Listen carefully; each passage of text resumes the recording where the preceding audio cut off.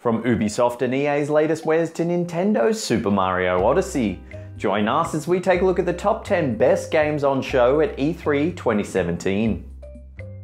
God of War is a reboot to the franchise developed by Santa Monica Studios and published exclusively for PlayStation 4. You once again take control of Kratos, but now you must lead and protect your son Atreus as you smash your way through the usual mix of enemies and novelty-sized boss battles. This is the 8th installment for the series and is set chronologically after the events of God of War 3. Traditionally, this series has drawn upon Greek mythology for its world and character design.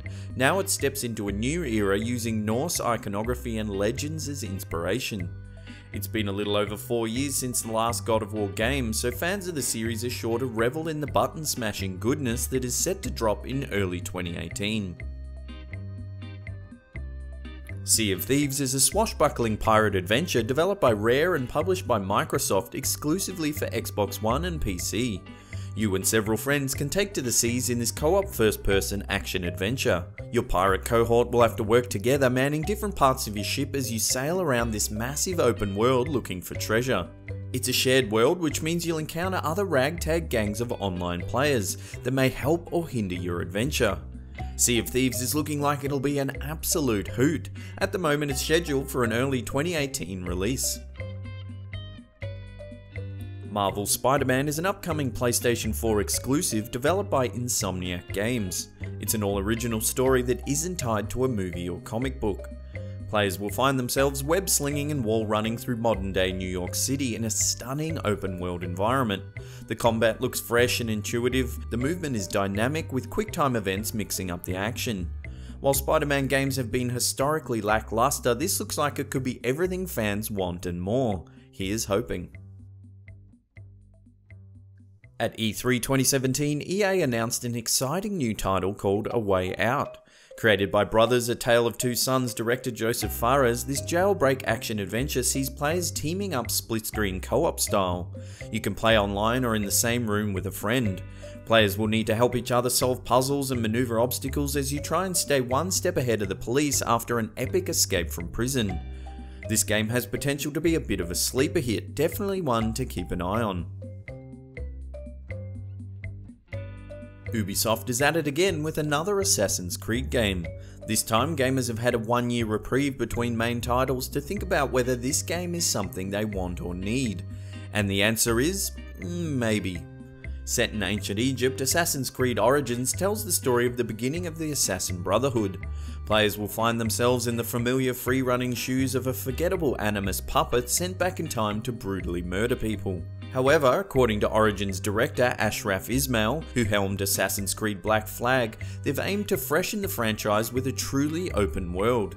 Thankfully, they've done away with the tower sync points that were used to highlight tasks on the map. This time around you'll control an eagle that can spot enemies and points of interest.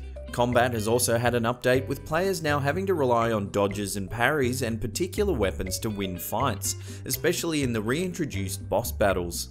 Whether the draw of a few added features and the thrill of running through ancient Egypt will be enough to revive this tired franchise remains to be seen. This is EA's second foray into the rebooted Star Wars Battlefront franchise. After the previous title received some heavy criticism over its lean online multiplayer only offering, it would appear EA is trying to make amends. Yes, that means a single player campaign. The story mode is set sometime after the events of Return of the Jedi and leads all the way up to The Force Awakens. While there is scarce details on what the storyline covers, players will take control of Inferno Squad Commander Iden Versio, a hero of the Empire. According to an interview with Mark Thompson, creative director at EA's Motive, he wanted to explore stories from the perspective of the Empire. We've heard a lot about the heroes of the Rebellion, we wanted to give the Empire heroes in that same way, he said. With a blend of intense online multiplayer and an intriguing single-player campaign, this game could make for a rollicking good time. Days Gone is a PlayStation 4 exclusive that was first unveiled at last year's E3. This year, Sony has released a 7-minute gameplay trailer that highlights some of the game's features. So far it's gritty, violent and zombie encrusted. Set in a world where society seems to have frayed apart into factions fighting to survive, Days Gone is hugely reminiscent of The Last of Us. In the trailer, gruff biker dude Deacon St. John goes in search of a kidnapped friend. Along the way, he encounters decaying wolves, violent thugs, and a twitching mob of zombies, who he unleashes onto another faction by blowing up a makeshift fence. The preview culminates with a shot of a giant zombie bear, all hacked up and ready to feast. If highway bandits, zombies, and undead grizzly bears pique your interest, then this game could be a real hoot. The next explosive installment of Ubisoft's Far Cry series was on show at E3 2017. Set in Montana, USA, players are thrust into a world besieged by a cultist known as the Father. He believes the world is at a tipping point and must be cleansed of its sins. Far Cry 5 is a hugely open world game where players can uncover the story in a variety of different ways. After an initial encounter with the cult leader, you're forced into an unexplained world. It's up to you to explore the land and meet characters to make the story unfold.